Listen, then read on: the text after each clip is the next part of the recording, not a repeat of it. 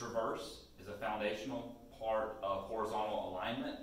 It's simply a series of straight lines that are connected, and this forms the basis of our horizontal alignment. So looking as if we're from above, the traverse is going to be a series of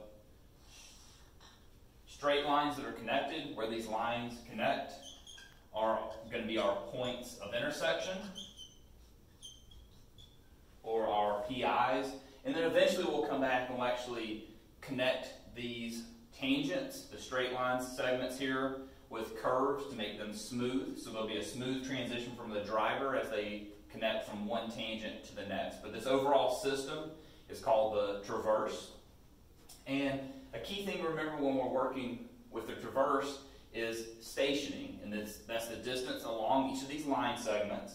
And for English units, we're going to set our stationing where 100 feet equals one station.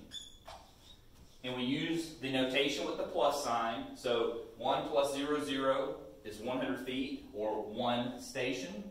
So we had some length of 57,012.13 feet. This is equivalent to station 57 plus 12.13. So when we're dealing with distances along a traverse with horizontal alignment, we're going to use this nomenclature with the plus sign for stationing. So as we move along our roadway, every 100 feet, we will have a station. Now, typically when we start with a traverse, we won't like to start with 0.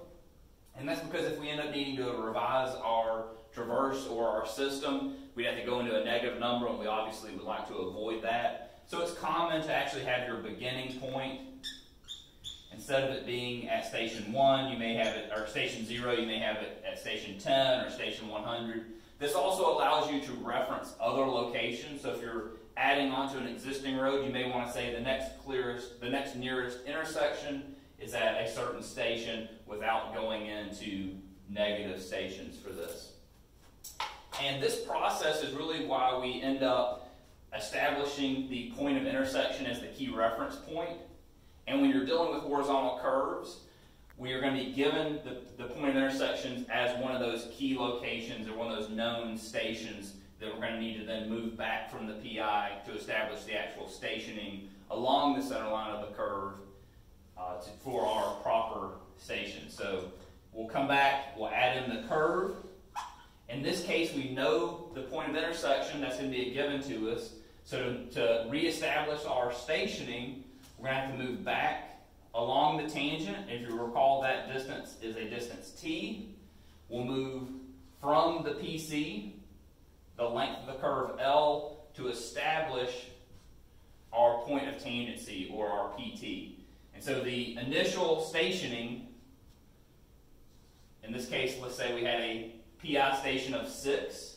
We need to move back the distance t to establish our PC location, move along the curve, the length of the curve to establish our PT. And so depending on what curve we design is going to ultimately result in these various parameters, because in various alternatives, if you had a more gentle sloping curve, you would end up with different PC or PT locations, as well as if you had a sharper curve, you would move those PC and PT locations closer to the PI.